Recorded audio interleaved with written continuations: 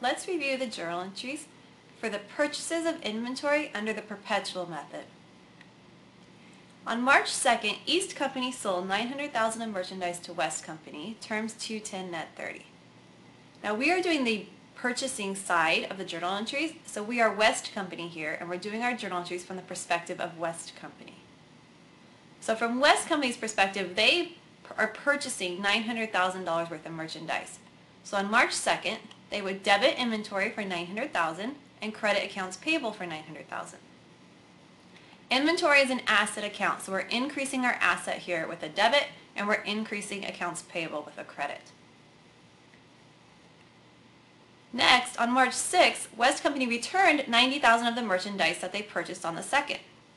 So where you're returning merchandise, maybe it was defective, maybe they accidentally ordered the wrong amount. It doesn't really matter. The accounting is the same, whether it's a purchase return or what we call a purchase allowance. What we're going to do is we're going to decrease accounts payable by the $90,000 because we're not going to pay for something we returned. And then we have to decrease our inventory account because we no longer are holding that $90,000 worth of inventory. And so if we look at our accounts, we originally purchased $900,000 worth of inventory and owed $900,000, and now it's been reduced by the $90,000 return. And so our inventory balance is currently $810,000, and the amount we owe in accounts payable is also $810,000.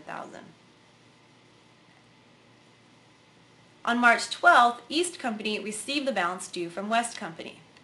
So the first thing we need to do is we need to check whether or not we are within the discount period. Okay, and so in order to do this, we need to go back and look at our original journal entry for when the items were sold to West Company. So let's review it. On March 2nd is when we made that original purchase, and we can see that our terms are 210 net 30. 210 means that if we pay within 10 days, we get a 2% discount. Otherwise, the net amount is due in 30 days. So March 2nd to March 12th, that counts as 10 days.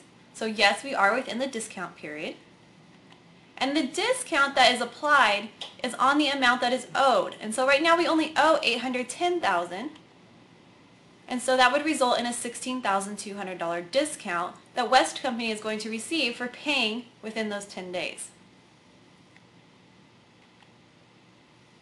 So the journal entry then that we would record on March 12th is a debit to accounts payable for the full $810,000 because we're paying off the entire bill, but we're actually going to reduce our inventory by the $16,200, the amount of the discount. And then the cash they pay is the total amount owed less the discount, which comes out to the $793,800. So we are paying off the entire bill of the accounts payable, so we have to debit the whole thing, but that discount actually gets applied as a reduction to our inventory account. So after this transaction on March 12th, our inventory balance goes down by the $16,200, our accounts payable goes down by the full $810, and you can see then that the ending balance in accounts payable is 0, and the ending balance in the inventory account matches what we actually paid for that inventory. The goal under the perpetual method for purchases of inventory is to track how much it actually costs you to obtain that inventory. So to review, inventory is an asset. Those are the goods that you're acquiring to sell at a later point in time. We have purchase returns and purchase allowances. Both of them result in a reduction to that inventory asset at the time of the return or allowance. And then if you have a purchase discount for paying within those discounted payment terms, that also reduces the inventory asset. So all of these transactions are impacting that asset of inventory.